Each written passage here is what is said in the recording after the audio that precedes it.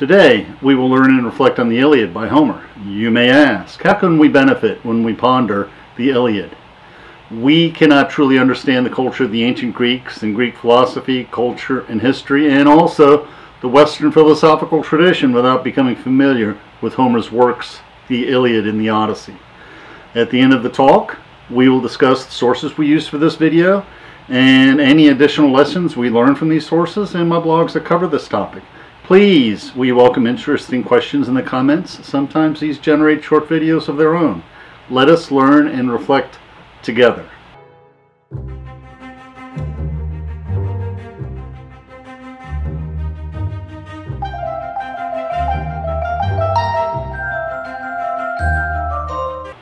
All ancient cultures were warrior cultures out of necessity.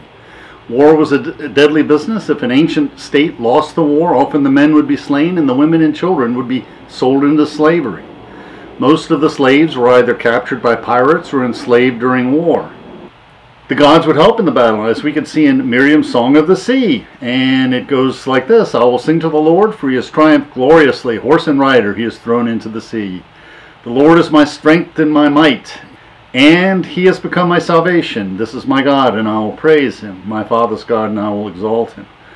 The Lord is a warrior, the Lord is his name. Pharaoh's chariots and his army he cast into the sea. His picked officers were sunk in the Red Sea. The floods covered them. They went down into the depths like a stone. And we could see this ancient belief that Yahweh, the warrior God, fought on behalf of the Israelis. And you can see in the Iliad where both the Greeks and the Trojans had the gods tipping the balance of the battles and sometimes joining in the battles themselves. And Elizabeth Van Diver, a professor with the Great Courses who has some excellent series of lectures on the Iliad and the Odyssey, she tells us that the Homeric warrior fights for honor, or time, glory or fame, or kleos in Greek, or geros in Greek, booty, gifts, or a particular prize. Kleos, glory and honor, serves as the only true form of immortality available to Homeric heroes. They live on what people say about them after they are dead. This is best expressed by the Trojan warrior Hector when his wife Andromache begs Hector not to return to the battle. The Trojan warrior Hector answers, I would die of shame to face the men of Troy and the Trojan women trailing in their long robes if I would shrink from battle now a coward. Nor does my spirit urge me on that way. I've learned it too well to stand up bravely, always to fight in the front ranks of the Trojan soldiers, winning my father great glory, glory for myself, for in my mind I know this well, the day will come when sacred Troy must die. Hector fears that the worst will come. Hector fears that when the walls of Troy will tumble, that his precious Andromache will be carried away enslaved. Hector fearfully tells his wife and queen, there is nothing besides your agony, when some brazen Argive hails you off in tears, wrenching away your day of light and freedom. Then far off in the land of Argos you must live, laboring at a loom, at another woman's beck and call. Perhaps, since Andromache is a queen of Troy, Hector hopes she will only work the loom. But the myth of Troy tells us that she was forced to be a concubine of a minor Greek king, although she eventually became the queen of Epirus, quite likely because that's a better ending for a queen in a myth. The concept of conscientious objectors refusing to serve in the army or navy because they opposed killing was totally unknown in the ancient world. It was totally absurd. In the Greek city-states, all free men were expected to serve in the military. In the Greek military system, the infantry formed a shield wall on the front line that required constant military drill and discipline. We read how Socrates himself took pride in his military service, opposing the Persians in battle. We discuss and compare the warrior cultures of the Iliad and the American Indian in another video, which will be linked at the end of this video. The similarities between the two cultures are remarkable. Both cultures, the Iliad and the American Indian, contain tales of women captured and forced to be wives and concubines. Professor Van Diver also points out that the gods of ancient Greece were very different from our conception of a monotheistic, all-knowing, all-powerful, always compassionate deity who takes interest in the affairs of mortal men, even counting the hairs on our head.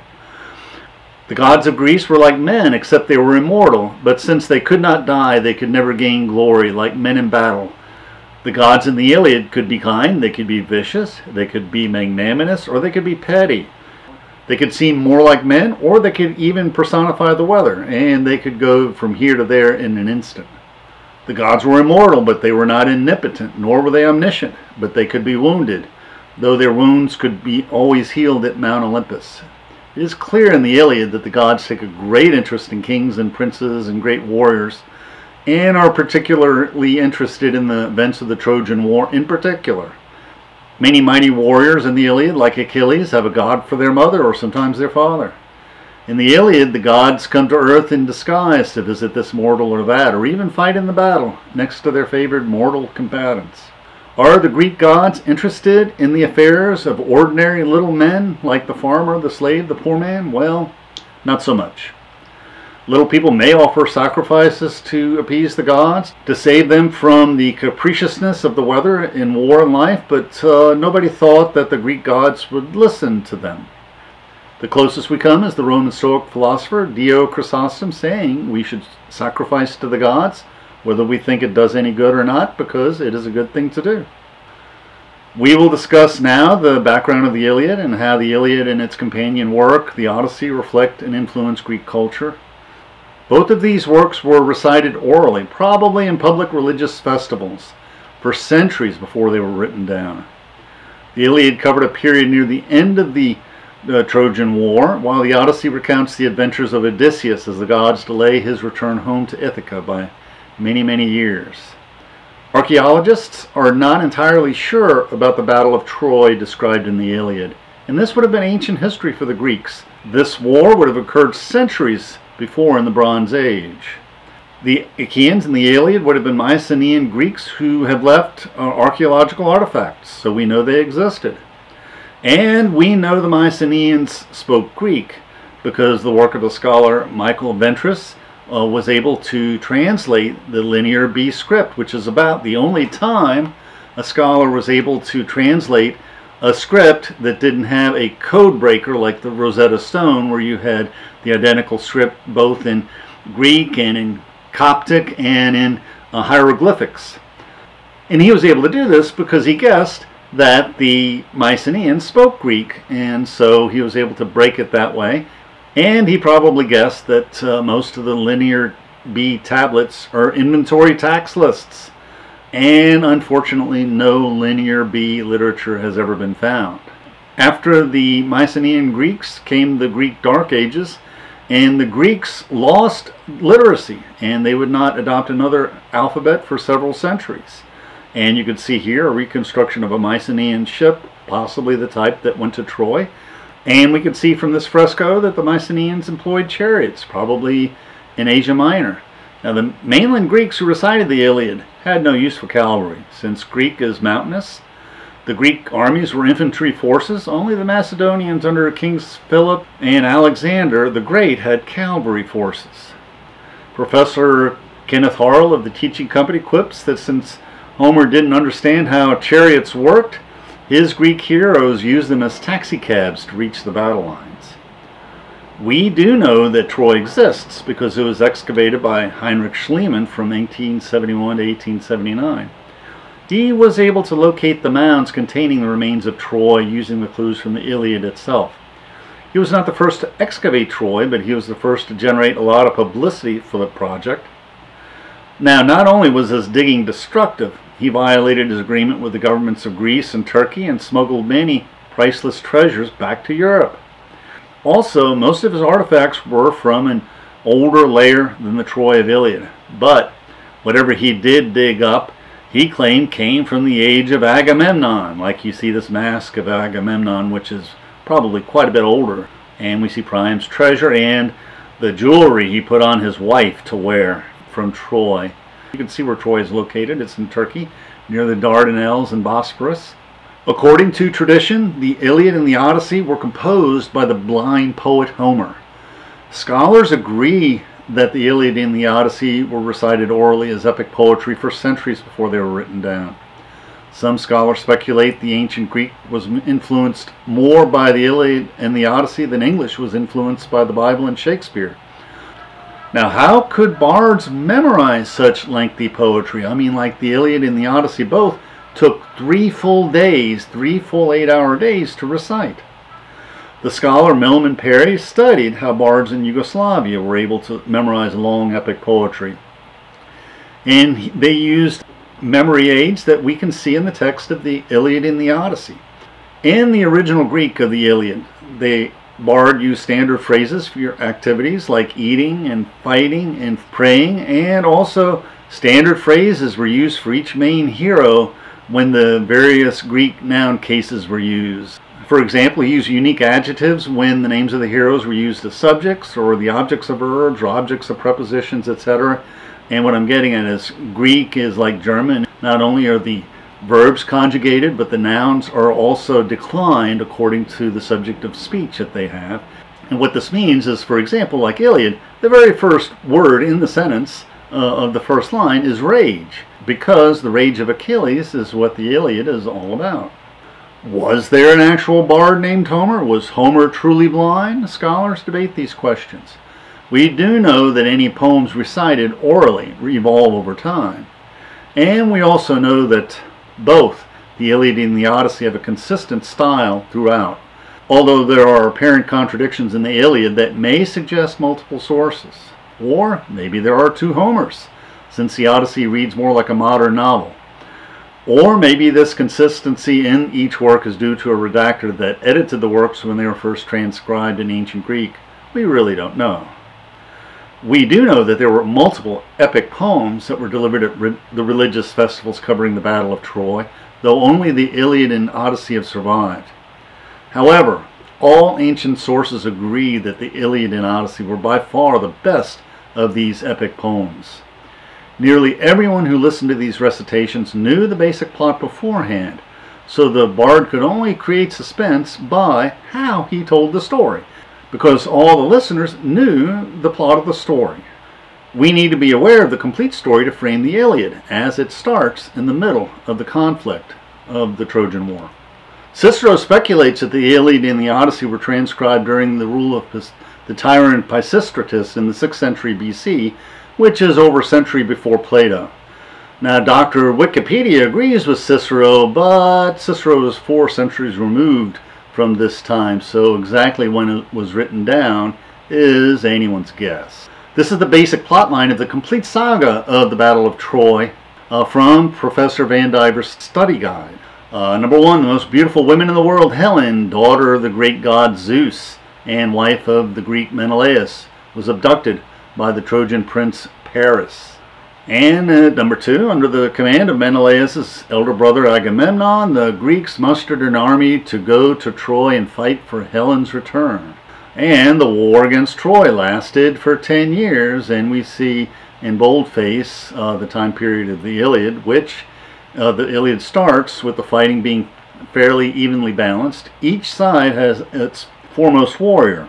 Achilles was the foremost warrior for the Greeks, and Hector was the foremost warrior for the Trojans. Achilles was the son of a goddess mother, Thetis, and a human father, Peleus. Their wedding was arranged by Zeus, but Thetis was not entirely willing.